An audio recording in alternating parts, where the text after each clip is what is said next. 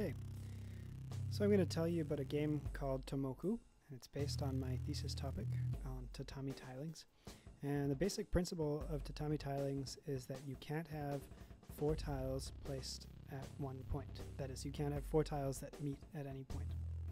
Okay, so in the game, the first thing that you might want to look at is this help button. So you click on that, it brings you to this screen. This screen simply explains what a tatami tiling is. So there's one on the left.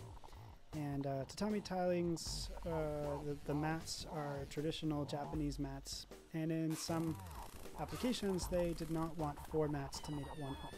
So you don't want any plus configurations, which are circled here in the help page by this bad sign.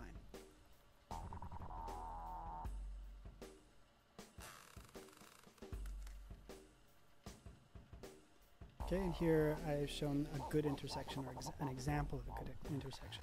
But basically, anything that doesn't create a plus between 4 tiles meeting at one point is a good configuration. Okay, so this game is about taking the tomographic row and column projections. I know that's a big word, but that's where the name, part of the name comes from. And so this green area here shows you which tiles are completely contained in the first row.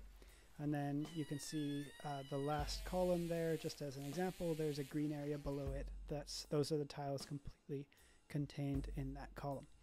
And the object of the game is to move those tiles back into the grid so you can complete a tatami tiling. Okay, and the grid won't allow you to make any other type of tiling. It'll simply reject tiles when you try to drop them in the wrong place. Okay, so the grid will look like, the game will look like the top left of the screen here, and then on the bottom right I'm showing you the game mechanic. And you simply want to click on a mat and then you can move the mouse over. You don't drag the mouse, you simply click and move. It's actually, when you get used to it, it's a better game mechanic.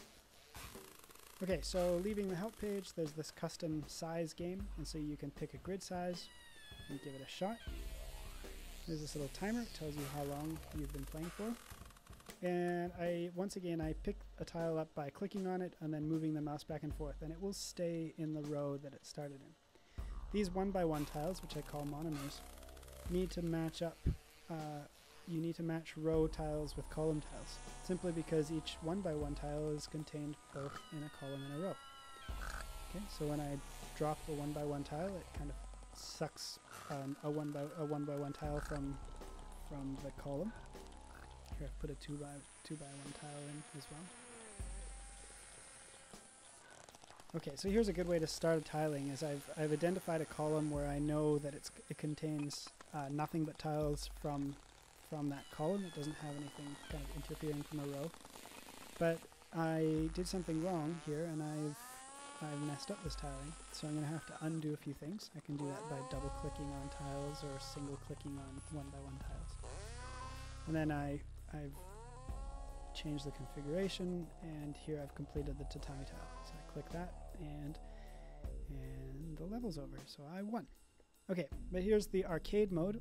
In case you didn't see, I clicked on the arcade mode button, and now I have a countdown timer. So I have a limited amount of time for each level. So it'll start with the 3x3s and then the 3x4s and so on. Okay, and there's my score, my time. So now I'll go to the next level. I'll give you a slightly larger tiling. This happens to be a particularly easy one. I fast forwarded that in case you didn't notice. And then once again there's another level, which I won't play now. So we come to the high scores. When I play the arcade mode, it forces me to put my name in before it lets me do anything else. I can click on the high scores, and it brings me to this screen. And as you can see, I do not have the highest score in my own game, and I've never been able to get to that level, to my embarrassment. But anyway, I hope you enjoy the game. Thanks.